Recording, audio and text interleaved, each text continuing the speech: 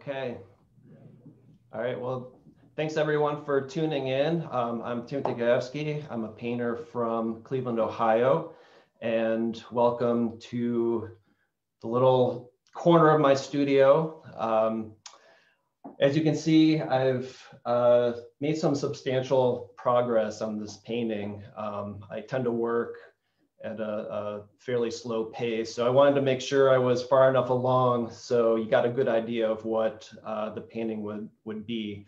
So I'm gonna try to do some minor details and we'll go from there. Hopefully it won't be too boring for you all, but stick around and ask me anything, any questions you have or comments, and we'll see how this goes. All right, thanks.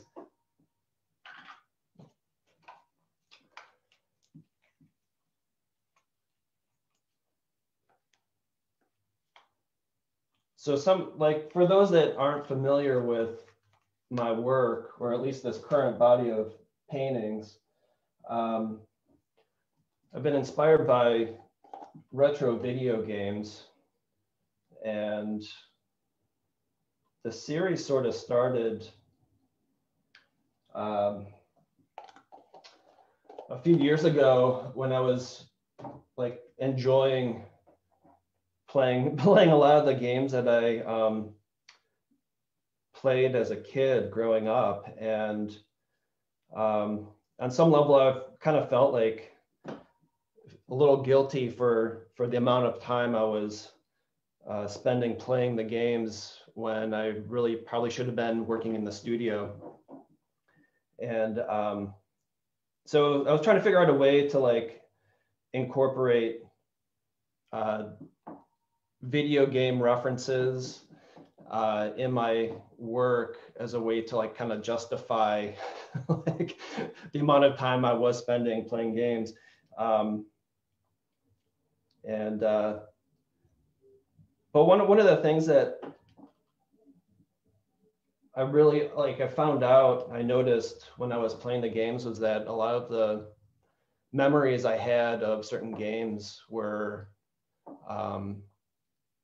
they were different than how I remembered them as a kid. And so it got me thinking about the way we tend to have skewed memories of our past. And that sort of prompted this series of work where I was thinking about like the visual elements that I remember and how they were different as an adult, or even like just the general gameplay or different levels, and sort of wanted to use that as a catalyst to explore these ideas of memory, or the way that we have like kind of fractured memories. And so I started to take screenshots while I was playing the games, and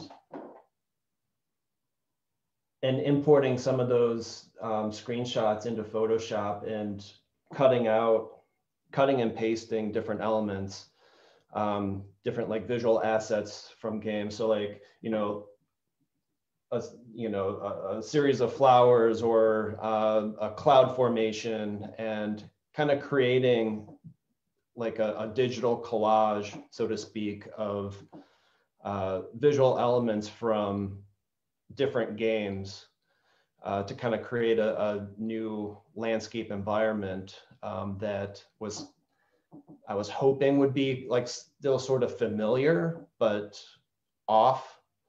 And so that's kind of like what I've been working on and exploring, is ways that like, we kind of find something familiar, but it's off a little bit. And that sort of segued into, kind of heavily manipulating some of the imagery in Photoshop. And once I get a point in the editing where I'm like, all right, this is workable. I'll project it onto the painting surface and trace it out. And then from there, it's like, I kind of allow for additional editing, changes to like color, placement, scale, and so like the end painting ends up being somewhat different than the digital sketch. But I'm having fun with it, and so the paintings are really more for me. I'm enjoying the whole process of playing the video games for one, but then also sort of this new process. It was the first time like I kind of used Photoshop in that way as like a tool to sketch out a composition for the paintings. And it's been working out pretty well.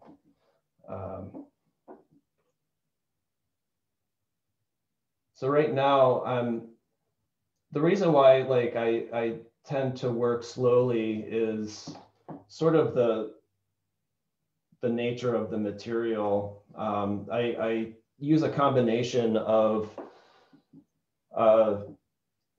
tubed acrylic paint and latex house paint. You know, I'll go to like the hardware store and find mist tinted colors or used paint and sort of use that as the basis to mix more specific colors. And what I've found is that it usually takes like multiple layers to kind of get like a really opaque coverage of the paint. So I'll usually do, you know, like I'll trace out the composition. I'll put like a wash on, and then like start kind of playing around with the different colors, color choices. I'll make changes as I go, but once I settle on a color, like the first coat is really thin. And so like it'll take a couple coats to kind of get it more opaque. So that's what I'm doing now right here with these flower petals is I was able to get one coat on, but you can still kind of see like the pencil lines through, so I'm kind of doing another coat to eliminate that. And then later on, I'll be adding some shading to the stems and the grass area, kind of make that pop a little more.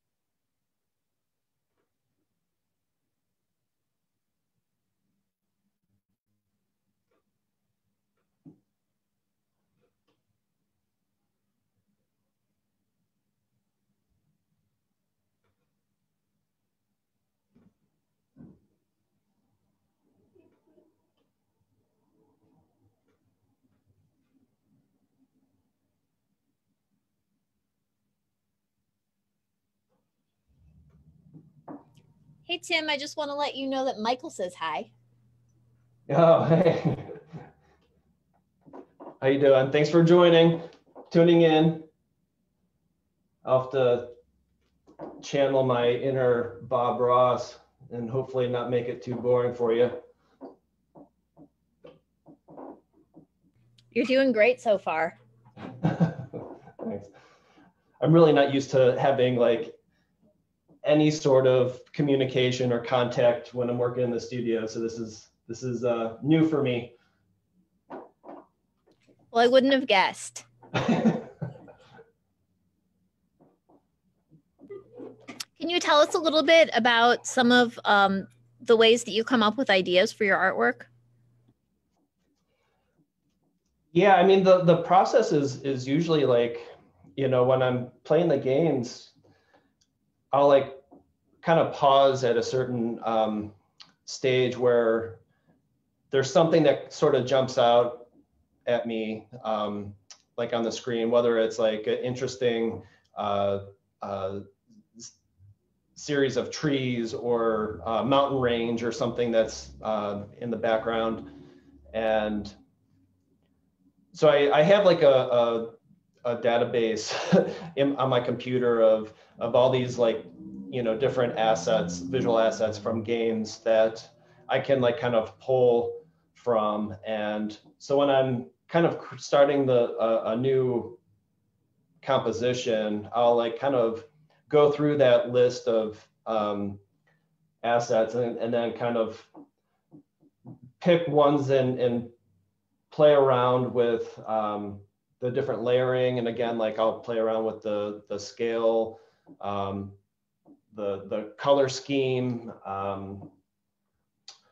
I'll do a lot of manipulation in Photoshop, and you know, until I get to a certain stage where I'm like, all right, this is workable. I feel good about this composition. Let's take it to the next stage, and then I'll basically project that that Photoshop image onto the canvas. I usually tend to work on wood panels, so it's not canvas, but the painting surface. And then from there, I kind of allow myself to make changes. Like I don't really adhere to the initial composition. And the colors change a lot too. Like obviously colors, like digital colors that you find in Photoshop, you know, are kind of hard or difficult to replicate in paint, as far as like saturation. And so I work with what I have and kind of try to make the most of it.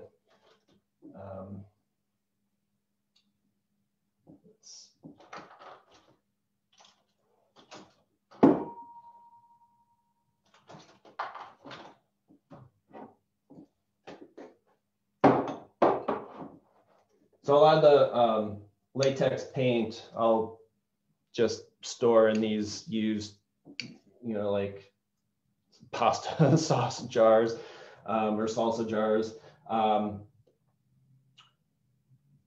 I'll use, like if I find mist tints at the store, I'll combine them with other colors that I have and to kind of create more specific colors. So these ones here are all like kind of pre-mixed from what I had. And then there's times where I'll get like sample jars. That's a lot cheaper than getting like a quart. And I don't know, it's just more cost effective for me. And get a lot of paint for the cost.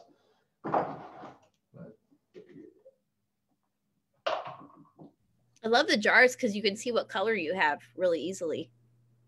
Yeah, I have a whole like shelving unit full of stacks of jars. Try to keep them in order, and then I tend to use the lids as like, you know, mini palettes. But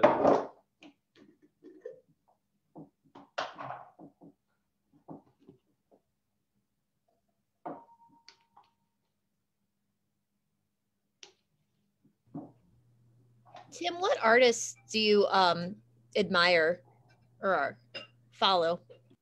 Geez, a lot. That's why I love like Instagram. Is like my whole feed is like contemporary artists. But I've been looking a lot at like David Hockney landscapes and Wayne Thiebaud landscapes. Most recently, I'm really getting into them. But I don't know if there's like artists that I admire that have that type of influence on the work that I make. I just enjoy the work that they do.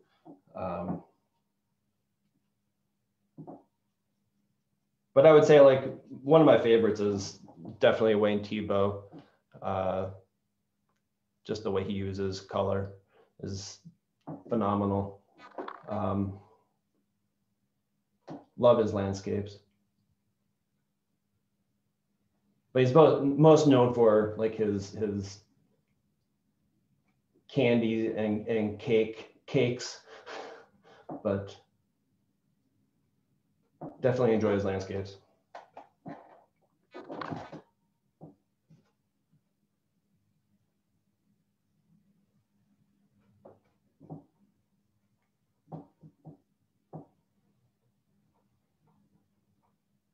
Jennifer tells us that tomorrow is his 100th birthday. Oh, really? Wow. Yeah. Amazing. And he's probably still painting.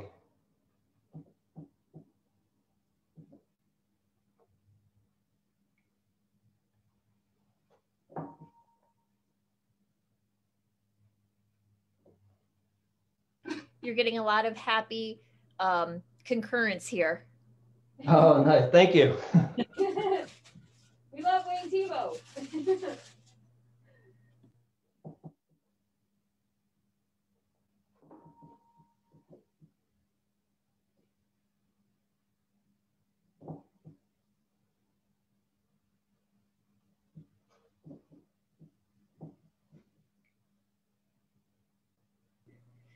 So you have some more shout outs. Mom Okay. and Dad and your favorite aunt, Anne Marie, all also say hello. Hi, guys. And Michael would like to know what game inspired the piece you're working on. Oh, that's a good question. Let's see. The flowers are actually, they're loosely from what stage? I forget the stage of Kirby's Adventure for the NES. One of the later stages. But like I was kind of trying to explain earlier was that some of the elements kind of get far removed from their original source. So, and I think that's like during the editing process in Photoshop. And then once I get it onto the painting surface, I'll adjust, I just kind of like let myself have the freedom to make changes. So they don't necessarily adhere to the aesthetics of the video game. So, but so like the mountain range was kind of loosely from Kirby's Adventure as well. But I've manipulated it and changed it substantially. So I don't know if anyone would really notice that, but the flowers themselves are kind of the elements that are like kind of closely familiar. I would think if someone is familiar with that game, they might recognize the flowers.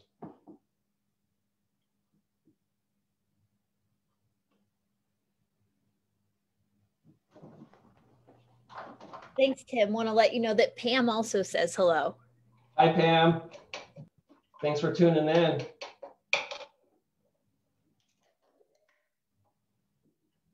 I didn't think anyone would really stop in and say hi, so I appreciate it.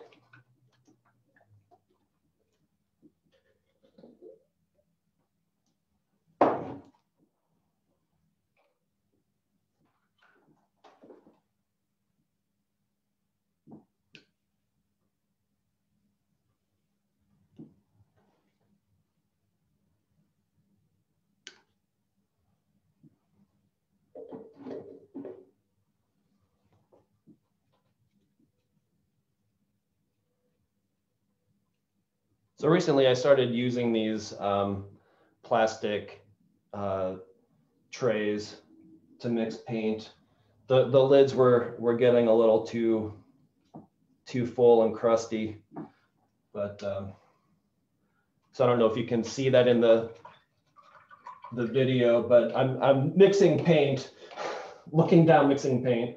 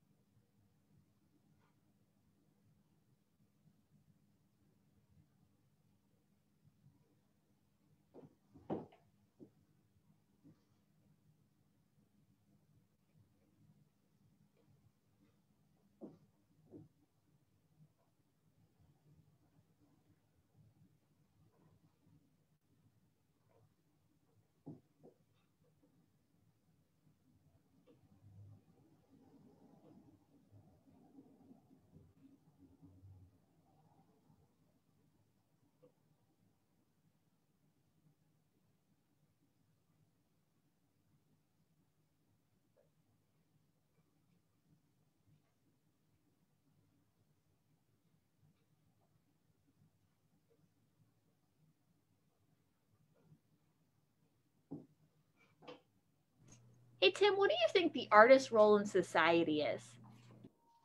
Oh, geez. That's a good question. We'll just throw you a philosophical moment here. Yeah, I mean, I think, yeah, it's a tough question because I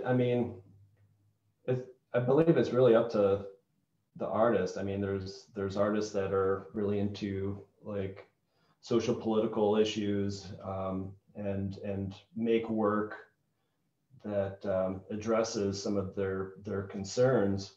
But then there's also artists that are just maybe more like abstract painters that are really interested in like some of the formal qualities of painting and what that means. And so like, I think it's up to whatever the artist is interested in. And, you know, some artists may not want to like be more concerned with things outside of their studio, so to speak. But it's an interesting question. Like, you know, there's room for all of it, in my opinion. Thanks. Michael says Michelle's going deep. Your fan club has some more feedback for you. Nicole says hello from Las Vegas. And Pam says taking a leaf raking break. That's what I need to do too, is rake some leaves. Yeah, it's that time of year. Yeah. And Nicole also says the mountains remind her of the mountain range that surrounds us here. Oh, Here. nice. And Beth would like to know how many hours goes into creating a painting the size of the one you're working on now. Well, this one I started last Sunday. And so if you include like the research part, like playing the games and like the digital editing, that's probably like a few hours. And then the actual painting time,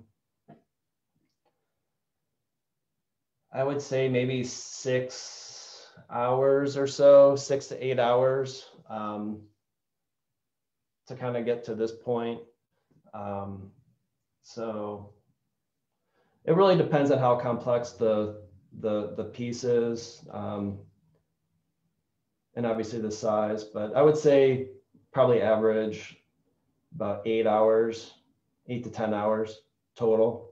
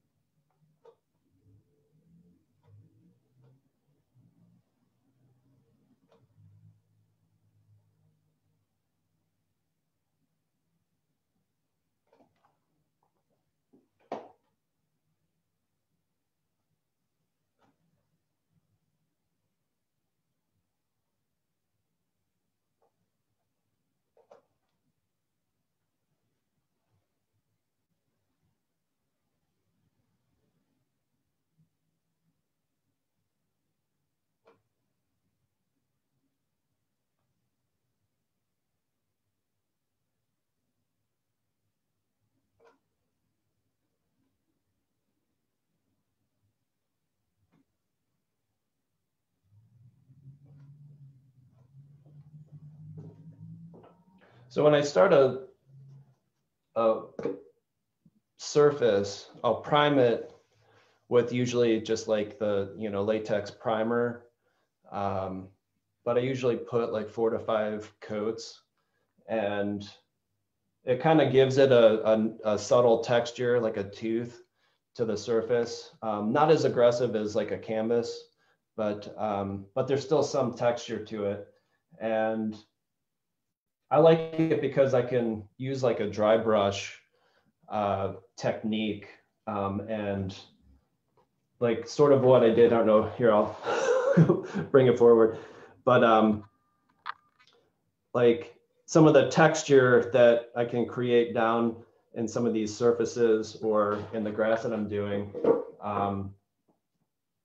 is using just like a dry brush technique, where kind of load the brush up with some paint and, you know, scrub most of it off and then just kind of like scrub on the paint, and it kind of leaves a surface texture that in my mind kind of resembles like a pixelated image. So like the work is inspired by retro, like pixelated video games, but I don't really use that pixel aesthetic. But I kind of give like a hint of that through this technique, or at least in my opinion.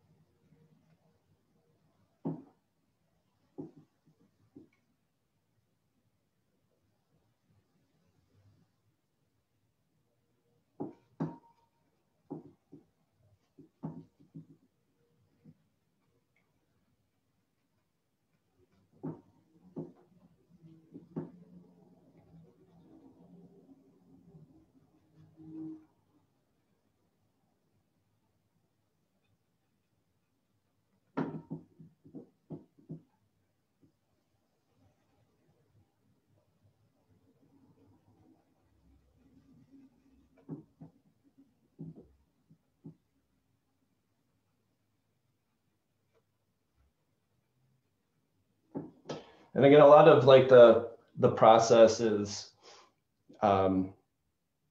doing layers and like layering paint, partly because the paint kind of goes down a little thin, but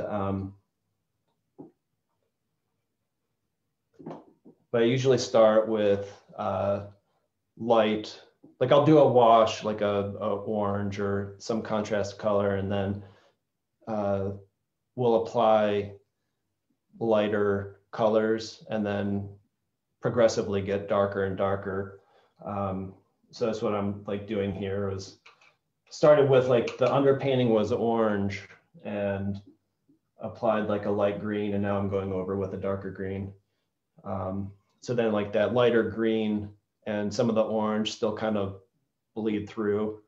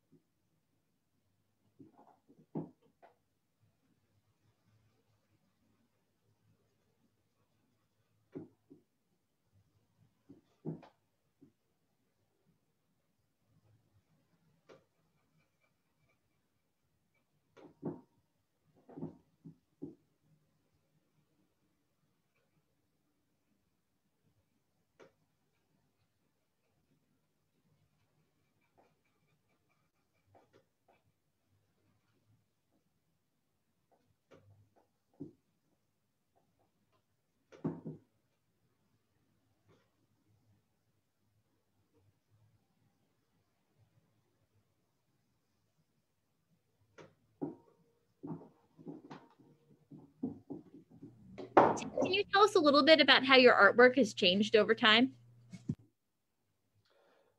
Yeah, it's changed quite a bit over the years.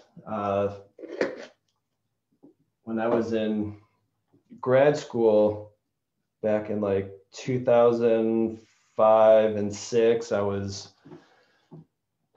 making like video work that was like, I was making like public interventions that were documented through video and photography, and kind of creating like these installations that segued into making performance-based videos, believe it or not, for a little bit, that were kind of slapstick type, kind of goofy videos. But in undergrad, I was a painting major at the Cleveland Institute of Art. So I sort of like after grad school, you know, did that whole thing, kind of came full circle back to painting. And I've been painting for the last maybe 10 years or so. And I think just within the last maybe 5 years or so, have been making work that's loosely based on video games. Like I've always had like elements of video games in, but until like kind of recently, within the last few days or years, I've really focused on using the video games as reference. But so yeah, quite a big change in my view of how the work has changed over the years. There was even a period where I was making, I was doing a series of shaped, I called them assemblages, but they were like kind of cut out wall pieces that were that utilized unscratched lottery tickets. And so each piece was designed around the theme of the particular lottery ticket, kind of using the aesthetics that they used in the graphics.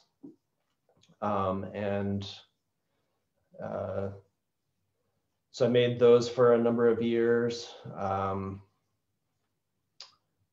people really like those. It kind of drove them crazy because they wanted to scratch off the tickets.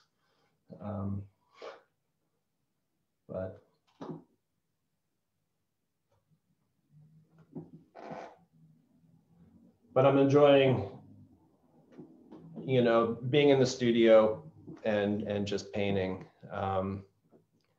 You know, I like the aspect of like the kind of more hands-on aspect of the assemblage lottery ticket pieces, where I was like actually cutting out and like kind of constructing, building these pieces. But there's something nice about just being in the studio in front of a canvas or panel and painting.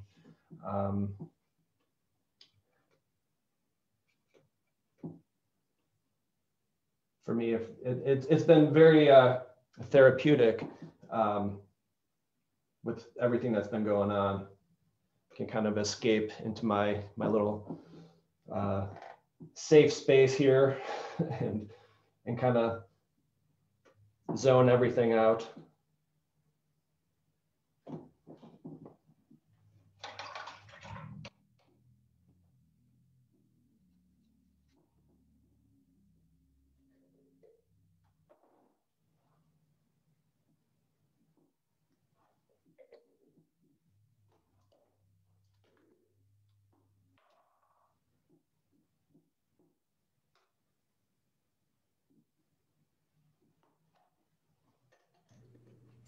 Pam says goodbye. She's going back to the leaves, but said it was great to actually see you painting.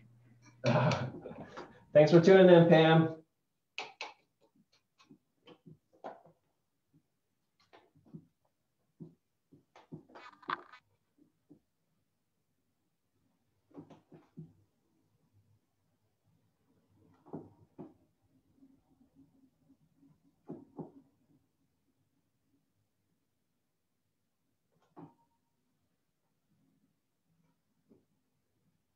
Tim, do you have a piece of art that's your favorite? That's like your personal favorite piece that you've created? Oh, that I've created? Well,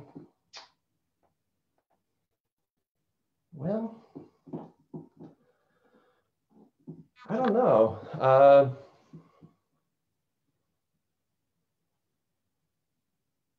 I don't know. There's like I enjoy all of them really. That's the one thing like I kind of feel fortunate about is like I really just enjoy living with the work that I create. My house is full of paintings that I make, and I know there's like probably some artists that are like, oh, I can't stand looking at a piece once it's finished or whatever. But not me. I really enjoy it. Like, you know, I love the color.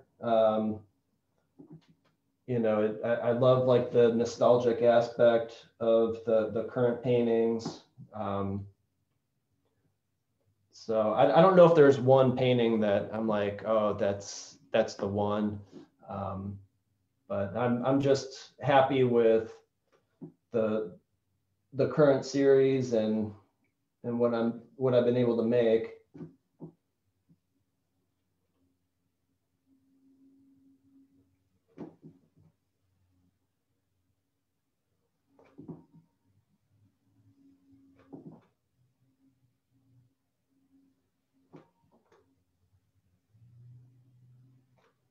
Although I will say like so I don't know if you can see in the background there, like there's a painting hanging up right here. That was produced during a residency at Akron Soul Train earlier this year. And so I made a series of paintings for that residency. And I would say those are probably, I'm really happy with those, I'll just say. I don't know if they're much different than the work that I was producing before the residency, but for the amount of time that I had and I'm pleased with what I was able to produce.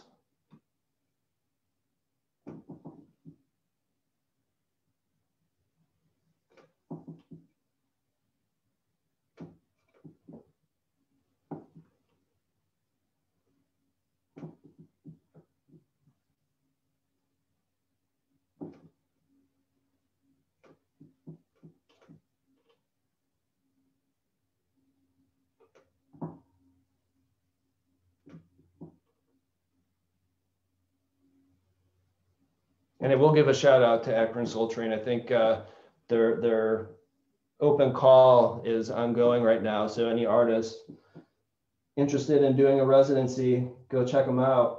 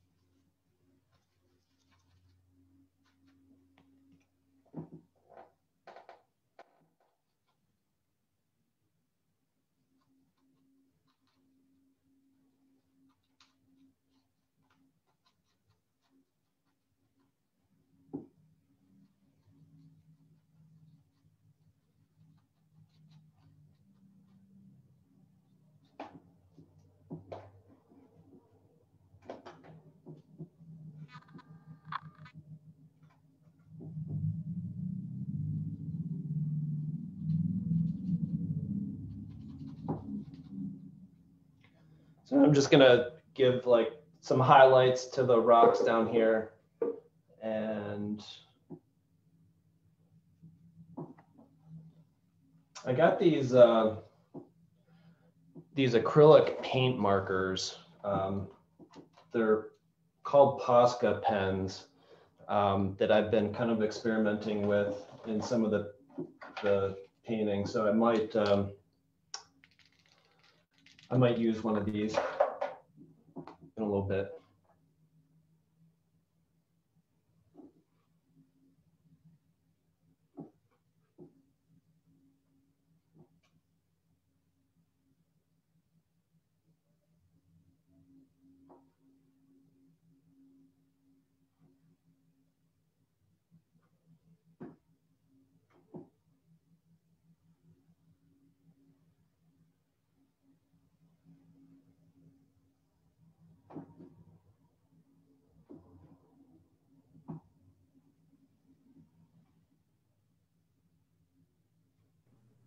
Hey, Tim, this is your 10-minute warning. So if you want to let us know where we can find you online or in the world, we'd love to hear. Oh yeah, that went pretty fast. But I have a website, timothygaewsky.com. You can find me on Instagram. Like all the information's on my website. So if anyone's interested in seeing more of my work, check out the website, and that can direct you to the Instagram page. I also have a Facebook page. But yeah, go to the website, check it out.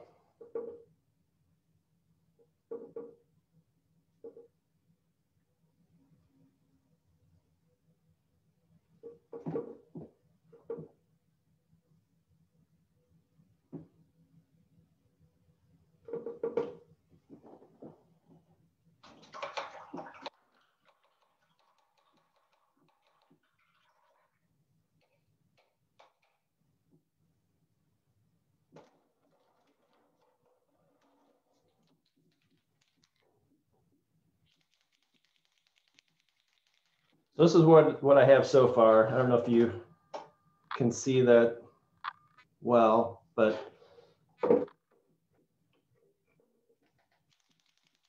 gonna try to use one of these pens.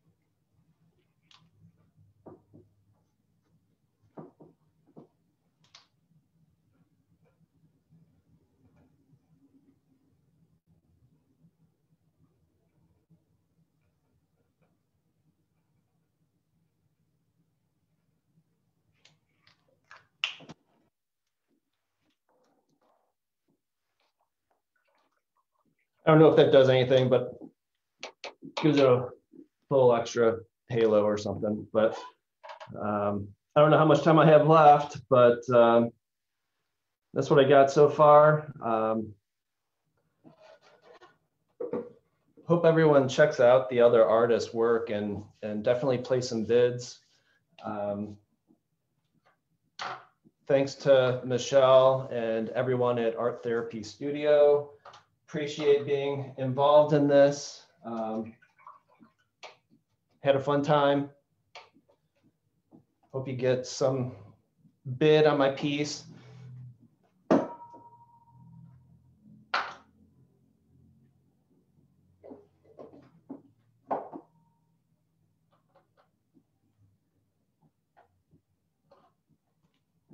But I know I'll probably still work at it.